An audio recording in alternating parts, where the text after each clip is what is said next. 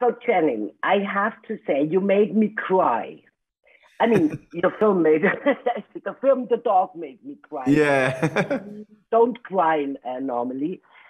So this was very heartwarming, and the crazy dog lady anyway. So Oh. right up my sleeve, you know. My idea was it was your debut as a director. You know, how many autobiographical parts were in there, and which were they? We really took a departure from the autobiographical stuff because I wasn't ever in the military.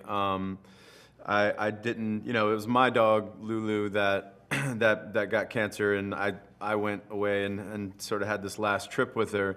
But I would say the closest thing that I would say that it was a real is just the theme of the movie is we decided on because my story actually was sad. My dog died, and we kind of went away from that, and that came at a time that I was really really needing my best friend in my life, and I had to had to lose her. I had to let her go, and there was nothing I could do about it. As much as I tried to hold on to her, and I held on to her for far too long. That's a big regret that I have. I kept her around and tried to get her healthy when she really didn't want to be here anymore, and I really just had to surrender to the fact that that was out of my hands, and I think that's probably the biggest step for Briggs in the movie is that he just has to really the whole movie is just to get to that very first step into into a new direction where he doesn't know where he's going to go. He doesn't know what's going to happen, and he has to just surrender to it.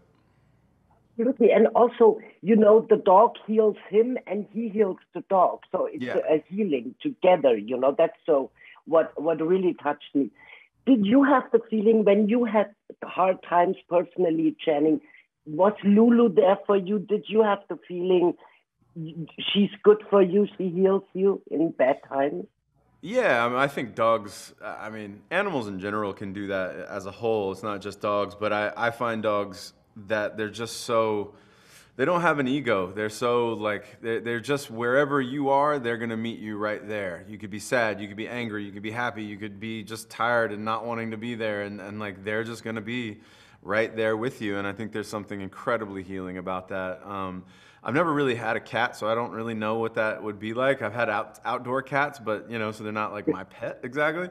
So, but horses, I do know kind of are very similar but different in a lot of ways. But I don't know. I think Lulu in the movie, movie Lulu is a bit of a mirror for Briggs.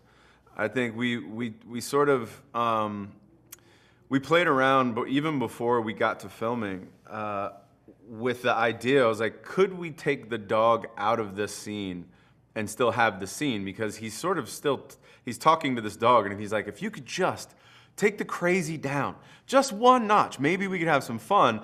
And what if he was actually just talking to himself, in that Yes, moment, and like, could he be meaning everything that he's saying yes.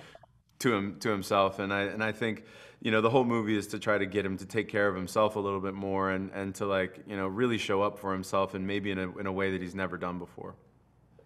Absolutely. I saw that also, that it was a mirror. She was a mirror for him, you know. Yeah. And I think we need that all in our life.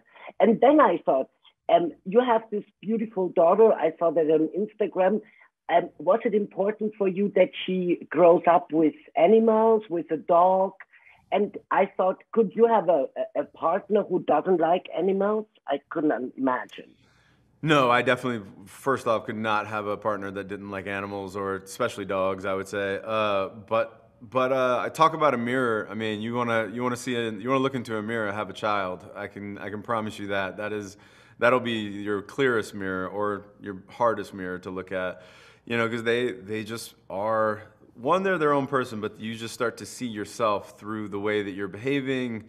When they have a frustrating moment, you really get to kind of help them work through their, I guess, hardships, or emotional, sort of turbulence and things, in a way that someone told me, like, what would you say to your daughter if they were going through something like this? I was going through like a bit of a hard time just even recently, just like stressed out, and And like the person was like, "Well, what would you say to Evie?" And I was like, "Well, I'd say this." And she's like, "Yeah, there you go. Just do that." And I was like, "Right, right, right. Okay." Like, That's life lesson, absolutely. Thank you so much, Channing. I have to stop. Last time, no, not last time, but we had so much fun in Cancun. Cancun, oh I will yeah. always remember you. That was so cool. Oh, that's sweet. Thank you. I will always remember Cancun in general. Those things were fun. I wish we could do them again. Yeah, Oh, absolutely. nice to Thank you see you. for your movie. Bye, Thank you. Channing. Thank you. Bye bye.